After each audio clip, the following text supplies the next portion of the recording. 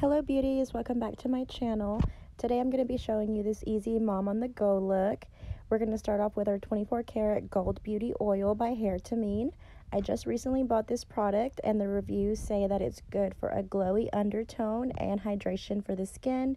You don't necessarily have to use this product. This is just something that I'm trying out. This is my first time using it, and all I did was just do a few drops on the skin and then rubbed it right in, and any excess I had I rubbed it down to my neck.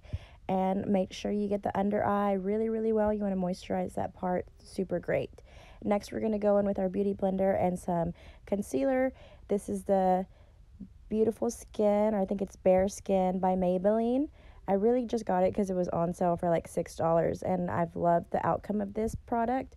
You just kind of want to blend this out really well, and then afterwards we're going to go in with our setting powder. And of course, you guys know I use my Airspun setting powder. You don't have to go in with a huge amount, just a small amount to kind of lightly set the under eye. This is really mainly just to cover up your eye bags, any redness you may have on your cheeks, because we're going to go in as well and lightly set the rest of your face since we did moisturize with some oil.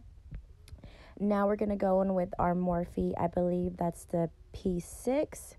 Currently getting over a cold, so excuse that. I'm going to go in with the Hoola Beauty Bronzer just to warm up the face a little bit, kind of do a light contour, light bronzing.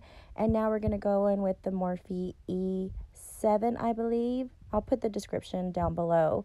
And I'm just going to mix these two blushes together, kind of put them on the apples of my cheeks. A good way to find them is just kind of smile a little bit, and then you'll find those little spots on your cheeks. Next, I'm going to lightly highlight to add a little bit of glow to your skin. I believe I'm using Champagne Pop by BECCA. I didn't show it because it broke on me and I was really sad. Next, I'm going with a Revlon eye pencil and just lightly filling in my brows, because when I don't, it literally looks like I have no brows on my face. So you're just going to lightly fill them in, kind of give some shape to them. And next we're going to go in with some mascara. I recently got my lashes lifted and tinted, which honestly, you guys, this is such a game changer, lifesaver, amazing, because it brings life to your eyelashes and it looks like you're wide and awake.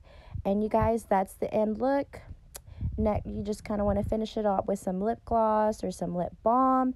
And if you want to go the extra mile, you guys can add a touch of color with some lip liner, and then boom, you're done. Honestly, you guys, this look took me about 8 to 10 minutes, and it's super easy, super fun.